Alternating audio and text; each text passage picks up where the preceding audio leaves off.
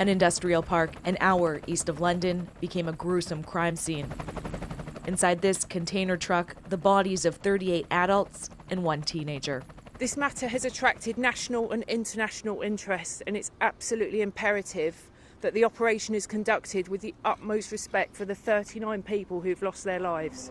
For truckers who come here every day, it was difficult to comprehend. It's horrible. It's just quite difficult to believe that's happening quite close to the place where you're working. Tragic, absolutely terrible, yeah. It's such a shame. Obviously trying to get over here for a better life. The cargo trailer arrived in Britain on a ferry from Belgium. It was collected by a driver early this morning at a port on the River Thames. Not long after, surveillance video shows it pulling into the industrial park. The driver has been arrested on suspicion of murder. Local media identified him as Mo Robinson from Northern Ireland. This is an unimaginable tragedy and truly heartbreaking. I know that the thoughts and prayers of all members are with those who lost their lives and their loved ones.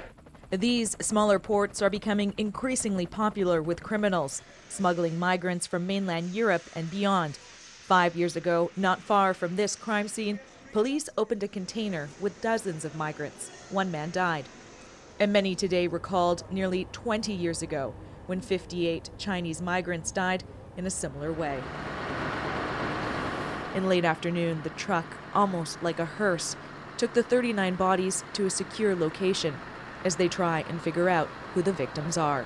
Police say this will be a difficult investigation involving many jurisdictions, and it could take a long time to find out how 39 people ended up dead in a truck here.